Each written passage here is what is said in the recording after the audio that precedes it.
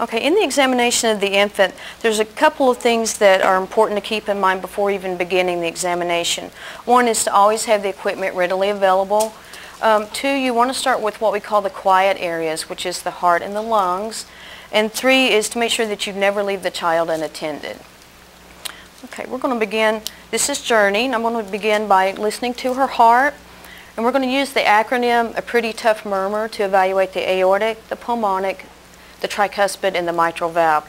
It's important to be sure and warm up your equipment prior to beginning the exam. At the right sternal border, aorta, pulmonic,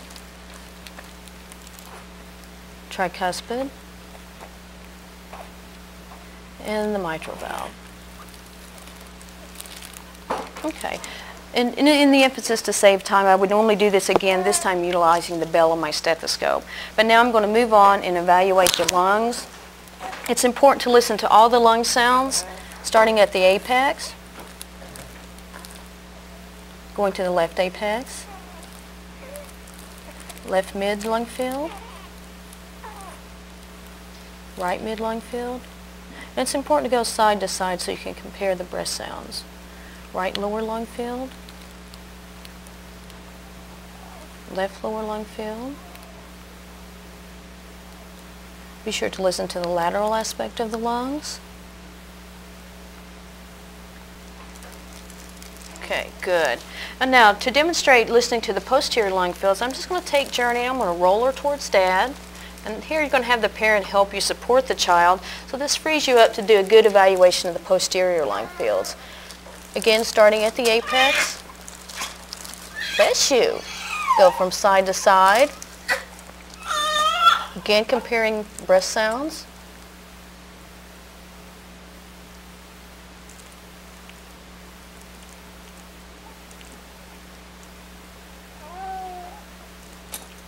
Okay, good. Okay. Now what I'm going to go ahead and do, since I have Journey here and I'm using my stethoscope, I'm going to go ahead and listen for bowel sounds. We'll listen in all four quadrants of the abdomen. Right upper quadrant, left upper quadrant. And here we're just listening for the presence of physiologic bowel sounds. Left lower quadrant, right lower quadrant. Okay, good. All right. Once we have the quiet areas out of the way, we can proceed now with a head-to-toe examination. So beginning with the head, I'm just going to palpate the infant's head, feeling for the shape of the head, looking for any signs of battle scars of delivery. I'm going to palpate her anterior fontanelle. Should be soft without any bulges. And the posterior fontanelle.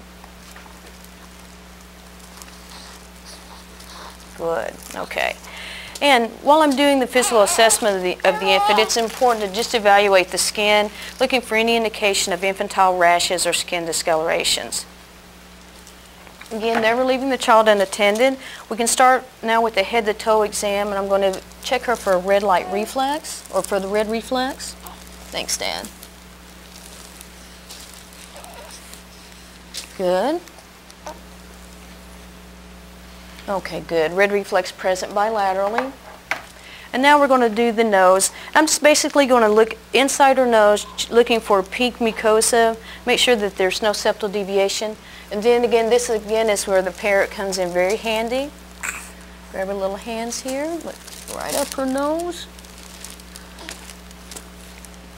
Good. Okay. And you can also, that can evaluate the patency of the nose. You can also do that by obstructing one nostril at a time to evaluate patency. Now, what the fun part is trying to get the infant to open the mouth so we can look inside. So Dad, I'm going to let you bring her head back this way for me. Perfect. We can tickle the lower lip. Oh, she's doing so good. Okay. And if that had not been appropriate, what I could have done is taking a tongue depressor and put that gently against her tongue, and that also would have helped me evaluate the mouth. Okay. Okay. Then you just want to gently palpate for any indication of enlarged lymph nodes, checking in the axillary areas. Okay, and also down here at the groin. Oh, okay, let's go back and evaluate her ear while she's got her head turned that way. And what I'm going to do is demonstrate a way to hold the infant so that she doesn't pull away from you and you run the risk of damaging the ear. Just gently put the pinky side of my hand against her head. Take my finger and my thumb, gently pull the ear back. And good, it allows you to look inside. She's got a little bit of earwax in that ear, but the tympanic membrane looks fine. Okay, Dad, I'm going to have you turn your head this direction for me. Hold her right there. And again, with the pinky side of my hand, I'm just going to lay it gently against the infant's head. I'm going to pull back on the ear just a bit. And I'm going to brace my hand actually against Journey's body to keep me from accidentally poking this too far into her ear. Good. Okay, good. Tympanic membrane looks fine. Okay, so after evaluating the nodes, then you want to feel for the brachial pulse and the femoral pulse here at the groin. Good. That's good. And then I'm going to go ahead and I'm just going to palpate her abdomen. Since I've already listened for heart or for abdominal sounds, I'm just going to palpate. Abdomen should be soft. Should have a nice rounded contour to it.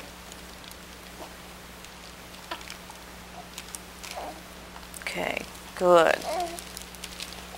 Okay, now what we can do, we can take Journey through a simple range of motion here. We'll bring the arms up, flex her elbows. Okay, bend her wrist. Good. And then I'm going to check her palmar grasp reflex. It's one of the primitive reflexes that you check on infants. See how she's grasping my finger there? That's good. And let's see here.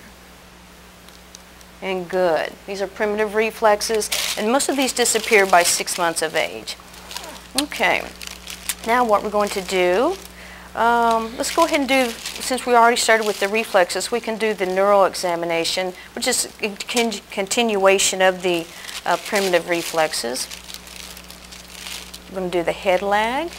We just gently pull up on the arms and note control. See how she's controlling her head there? And the Moro. And what the Moro reflex does, and does just what she did. She throws the arms out and the fingers the fingers separate. And all that is normal. Okay. Okay, let's see. Now, see, she's 8 weeks old, is that right? Okay, so we go ahead and check her for the stepping reflex. That's another reflex that we can do, because she's right at the age where that starts to disappear. And what you do, you hold the child against you, and you just lightly put her foot against a firm surface, and then what she does, she imitates a step. And that's again, and there she goes. See, Dad, she's walking to you. Well, she is. She's a good girl. All right. Okay, now what I'm going to do, I'm going to go ahead and check her for any evidence of congenital hip dysplasia. And we do that very quickly and very easily. What I'm going to do, I'm just going to pull down on Journey's legs, and what I'm doing here, I'm checking the leg discrepancy. I'm looking for symmetry of skin folds, which you see here at the ankle. They are symmetrical across and also at the knees. We're going to do the Galeazzi. I'm going to put her feet flat down on the table. It's important that the feet are flat down against her bottom. And again, what I'm doing, I'm checking for symmetry of skin folds and for symmetrical height of her knees, which is good. Okay, and now we're going to do 2 maneuvers called the Ortolani and the Barlow. And what those do, the Ortolani checks for hip relocatability, the Barlow checks for dislocatability. And how that is performed, you take your fingers and put it on each side at the level of the greater trochanter. With the Ortolani, you do a hip abduction, bring the legs away from the body in a forward motion. Just like that. The Barlow, you adduct the legs and push back. And what you're doing with the Ortolani, you're feeling for a click or a clunk, and then with the Barlow, you're checking to see if you can feel for posterior displacement of the hip. Okay. All right, Dad, let's go ahead and let me check her spine. In order to do that, I'm going to have you hold her against you, okay? Okay, now in doing this, I free up both of my hands so I can palpate her spinous processes. We're checking to make sure there's no abnormal curvature of her spine. It's easy to feel on little ones. Okay. Also, we'd be making note of any unusual hair tufts here, because that's an indication there might be an underlying spina bifida that hasn't been picked up. And if Journey's diaper was off, we'd also be evaluating for symmetry of the gluteal folds as another assessment for congenital hip dysplasia.